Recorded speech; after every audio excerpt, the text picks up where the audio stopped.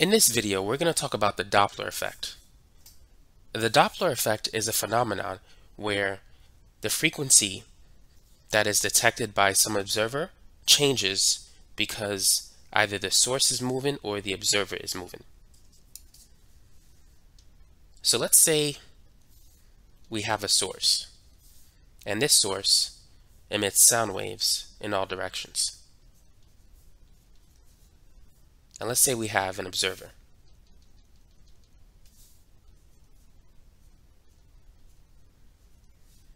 If the source moves towards the observer, or if the observer moves towards the source of the sound waves, the frequency that is detected by the observer, that's FO, that frequency is going to increase, which means the frequency measured by the observer will be greater than the frequency of the source. So let me give an example of some numbers. So let's say you have a source that's moving towards this person.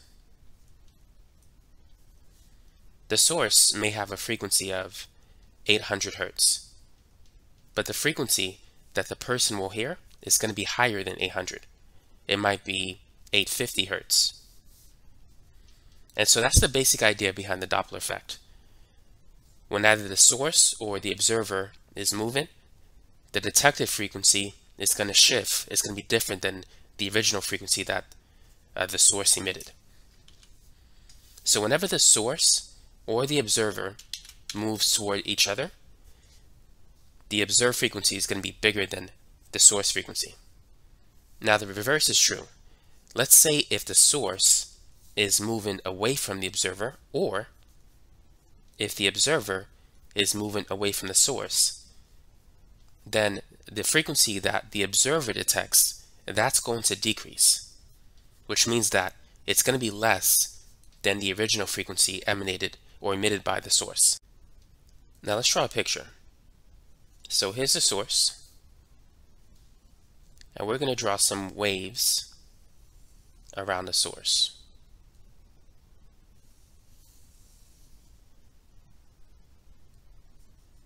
Okay, my drawing's not perfect, but we'll make the best of that. Let's make one more wave.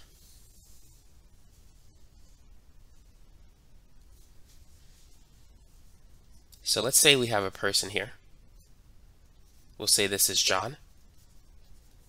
And to the left is Karen.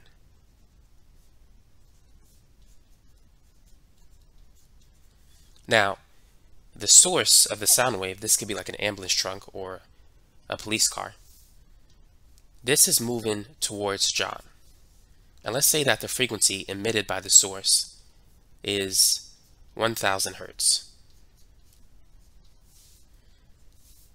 John, let's say John and Karen are stationary observers. They're not moving. So their speed, their VO is 0. Now, as the source of the sound moves towards John, the frequency that John is going to hear is going to be higher than 1000. It might be 1100. Now the source is moving away from Karen, so the frequency that Karen detects is going to be less than 1000. It's going to be like maybe 900 or 800. And let's talk about why. As the source moves toward John, notice that the distance between the crests of the waves is decreasing. So therefore the wavelength is decreasing. Whenever the wavelength decreases, the frequency increases. So that's one of the reasons why the frequency increases as the source moves towards John, is because the distance between waves is decreasing. But now, as the source moves away from Karen, we can see that the distance between the waves is increasing. So as the wavelength goes up, the frequency goes down. So anytime the source moves away from a person, the frequency is going to go down because the wavelength is increasing. But when the source moves towards a person, the wavelength decreases, and so the frequency goes up.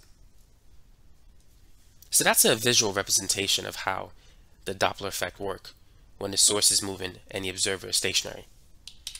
But now let's talk about the formula that we could use to solve problems. The observed frequency is equal to the frequency of the source times V, and then it's plus or minus V naught over V, and then you could write this as plus or minus plus. You can still get the right answer regardless of how you choose to write the equation. But what you need to realize is that V is the speed of sound, which is 343 meters per second.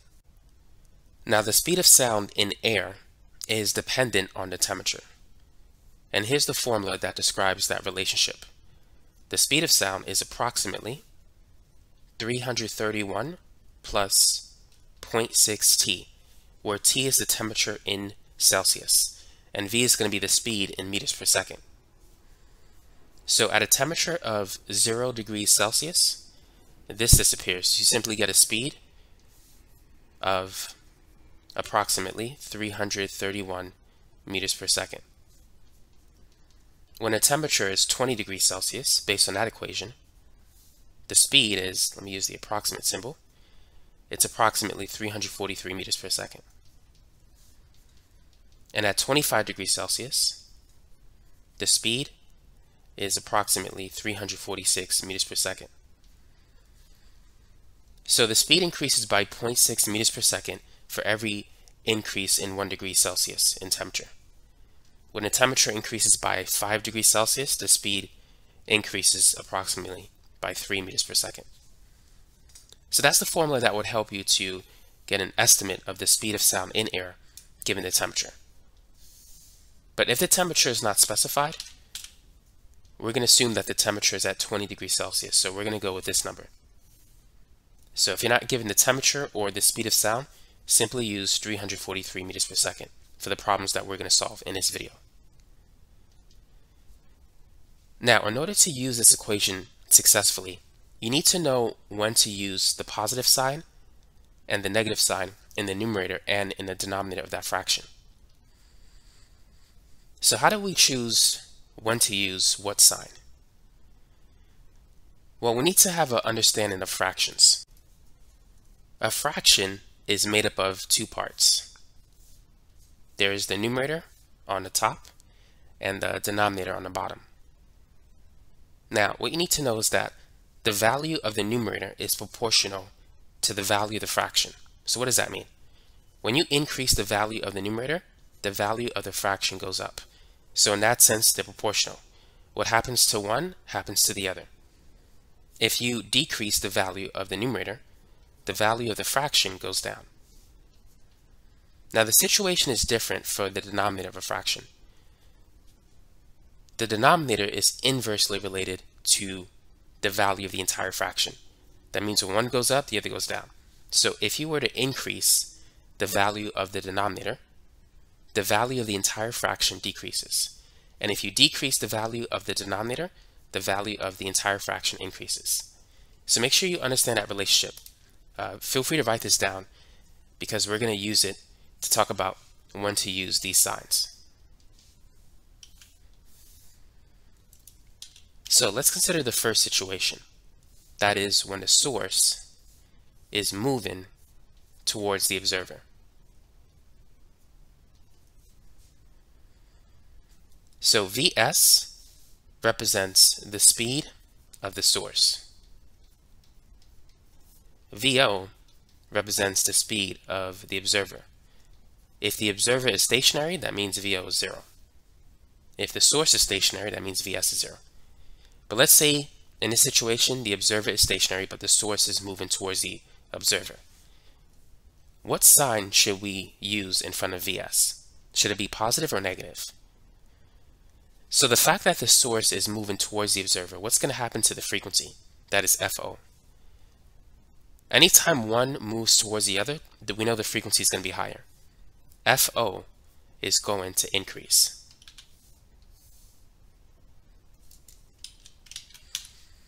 Now, Vs is in the denominator of the fraction. So if we want the whole fraction to increase, should we increase the denominator or should we decrease it? Well, we know the denominator is inversely related to the value of the fraction. So if we want the value of the entire fraction to go up,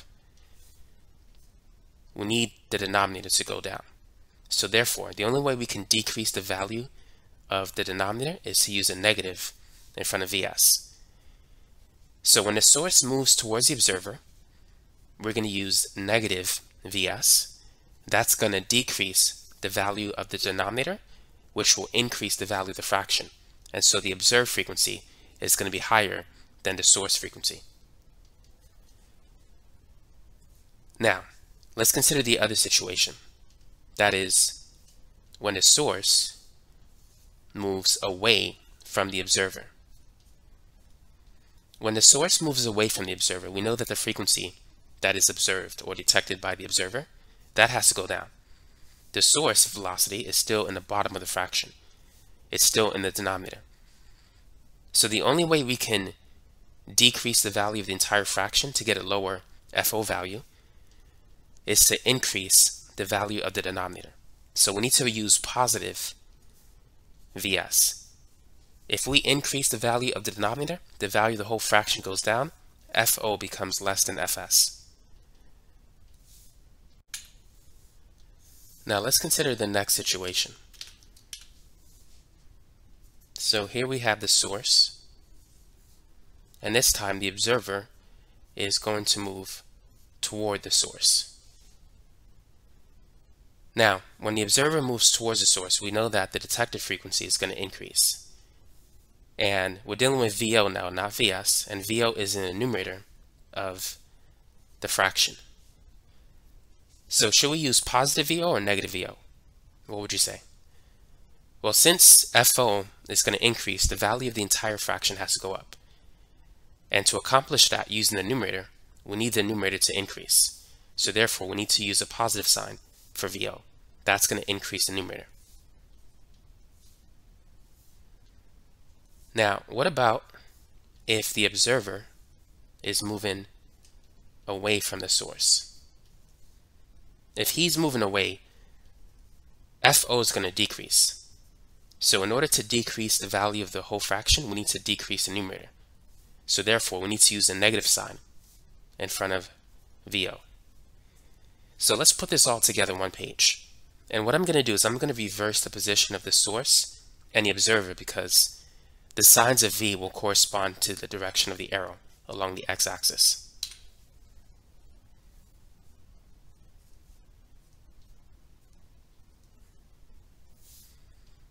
So in this situation, we're going to have the source moving towards the observer. And when that happens, we're going to use negative Vs. Notice that the arrow is pointing towards the left. If you put the source on the right and the observer on the left, the direction of the arrow is going to correspond to the sign in front of V. So when the source moves towards the person, use negative Vs. The denominator will decrease and the value of the fraction, and thus the detected frequency will go up. Now for the next scenario,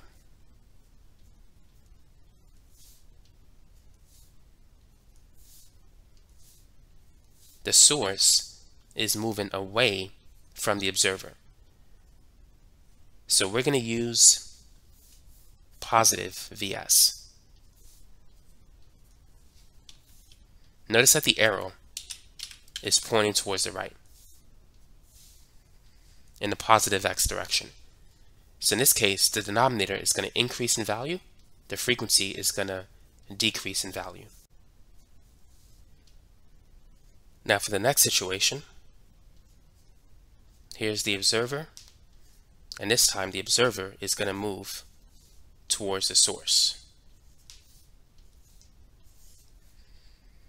As the observer moves towards the source, we know that the detected frequency is going to go up. And so the numerator has to go up. Thus, we need to use positive VO. Now for the fourth situation, the observer is moving away from the source. So the detected frequency is going to go down, and the numerator must go down in order to accomplish that. So this is going to be negative VO. So as you can see, when you place the observer on the left and the source on the right, the sign in front of V corresponds to the direction of the arrow. So it's negative going towards the left, positive going towards the right, if we put the observer on the left and the source on the right. That's only when it's going to work out that way. But anytime the source or the observer moves toward one another, in all cases, we see that the observed frequency increases. And whenever either the source or the observer moves away from each other, the detected frequency decreases. So make sure you understand that concept of the Doppler effect. So now let's work on some problems. Number 1. An ambulance truck emits a sound with a frequency of 800 Hz. Part A. What is the frequency detected by a stationary observer if the ambulance truck is moving 30 meters per second toward the observer? And we're given the speed of sound in air at 20 degrees Celsius, which is 343 meters per second. So let's go ahead and work on this problem. Let's draw a picture. Now it's going to make it a lot easier if we put the observer on the left, and we're going to put the source on the right. The source is going to be the ambulance truck. It's emitting a sound with a frequency of 800 Hz. The frequency is also related to the pitch. They're the same. So a sound with a high pitch has a high frequency. Now this ambulance truck, which is the source, it's moving towards the observer. And here's the formula. FO is equal to FS, and then it's V plus or minus VS. That should be VO over V plus or minus VS. So we need to determine if VS should be positive or negative. So the arrow points towards the left. VS is going to be a negative. So if we choose a negative value, we know that the denominator is going to decrease, and the value of the whole fraction, and thus FO, is going to increase, which is what should happen whenever the source moves towards the observer. The detected frequency should go up. So now that we know which sign we need to use, we can go ahead and get the answer. So the source frequency is 800. The speed of sound is 343. The observer is stationary, so he's not moving anywhere. VO is 0. And then VS, we're going to use a negative value. The source is moving towards the observer at 30 meters per second. So this is going to be 800 times 343, and then 343 minus 30, that's 313.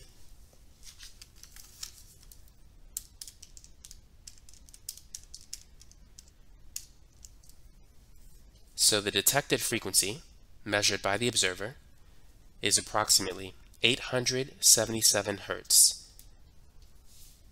So this is the answer to part A. Now, let's move on to part B.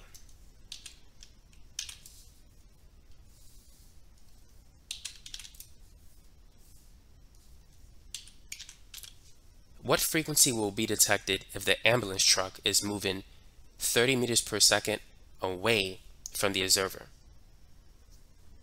So we still want the source to be to the right of the observer. And let's rewrite the equation.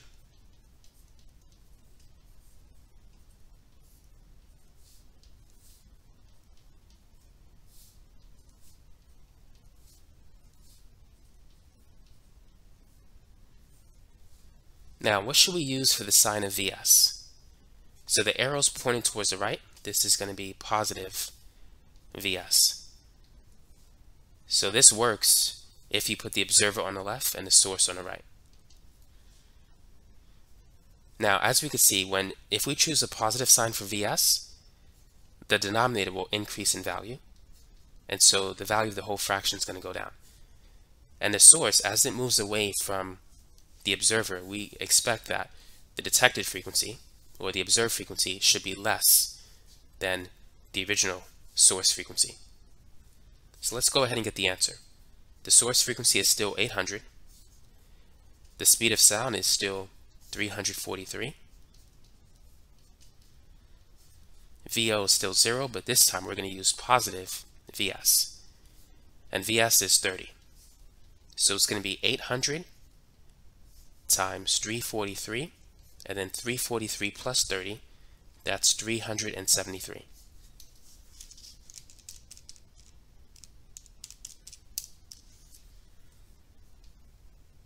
So this is going to be 736 hertz. So as you can see, it's less than 800, which is what should happen when the source moves away from the observer. The pitch, or the frequency, should decrease. So that's how you can solve some basic Doppler effect problems in physics.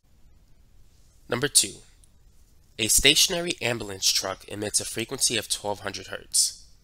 Calculate the frequency detected by the observer if the observer is driving toward the ambulance truck at 25 meters per second. So let's begin with a picture. We're going to put the observer on the left side, just like before. And we're going to put the source on the right side.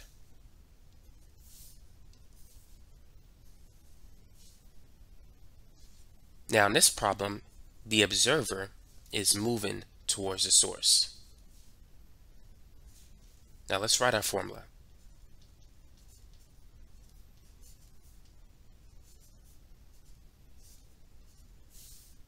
So we need to determine if we're going to use positive or negative VO. So what would you say? Should it be plus VO or minus VO? Well, because the observer is moving towards the source, and for this particular situation, it's going to be plus VO. And here's how we can reason, like we've been reasoning before. As the observer moves towards the source, we know that the detected frequency has to go up. And since VO is in the numerator, the only way in which we can increase the detected frequency using a numerator is to increase the numerator. And that can only happen if we use positive VO. So now that we know the sign of VO, we can plug in the data that we have. So the source frequency is 1200. V in this problem is 343. The source is stationary, so VS is 0. And then VO is moving at 25 meters per second. So that's the observer.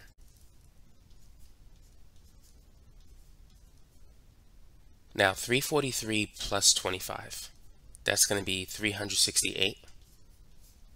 And we're going to divide that by 343.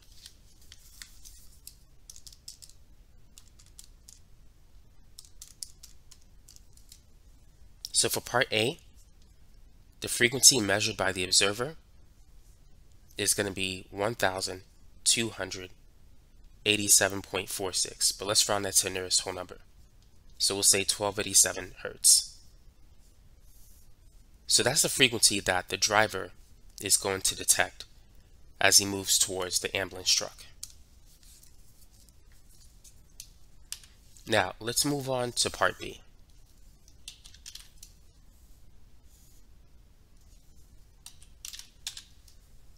In part B, the observer is driving away from the ambulance truck. So this time he's going in this direction. So it's going to be negative VS. Because he's moving away, we know that the detected frequency will decrease relative to the source frequency. And to accomplish that, we need to decrease the numerator. So we need to use, I put VS, I meant to put VO. So we need to use a negative VO. So let's go ahead and plug that in. So the source frequency is still 1200. V is still 343. Vs is still 0, but the only thing that's different here is we're going to plug in a negative VO, which is, so it's going to be negative 25.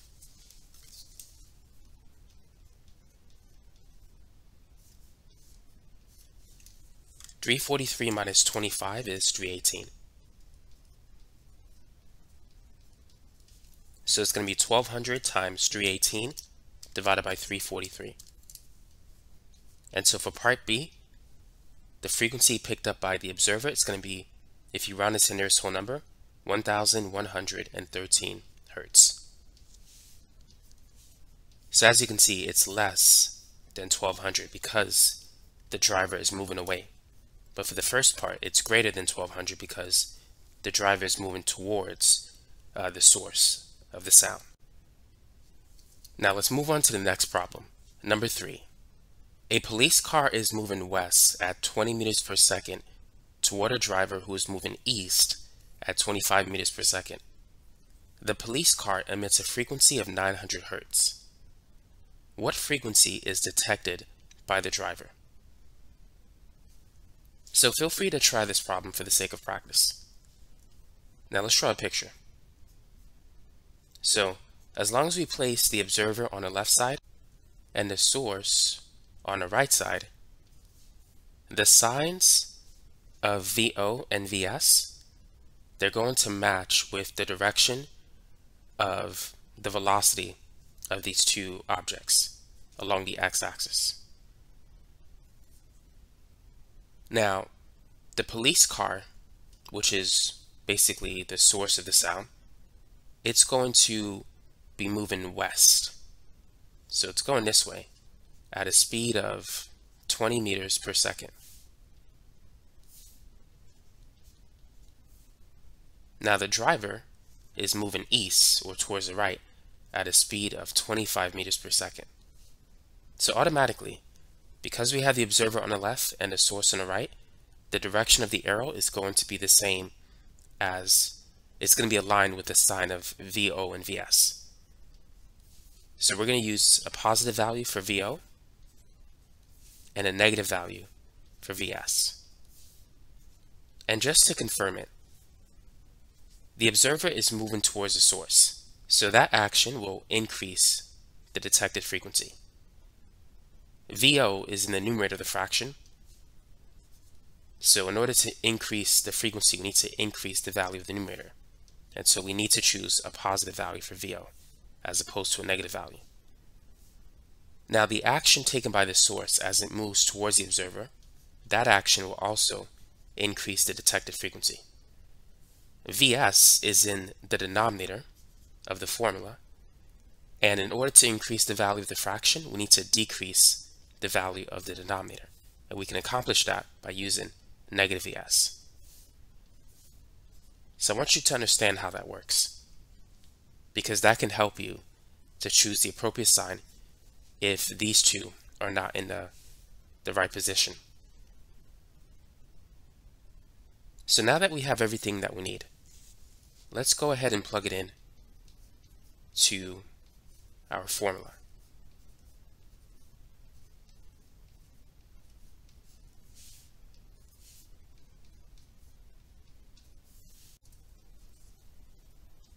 So the observed frequency is going to equal the source frequency, which in this problem, that's 900 hertz. And then that's going to be 343.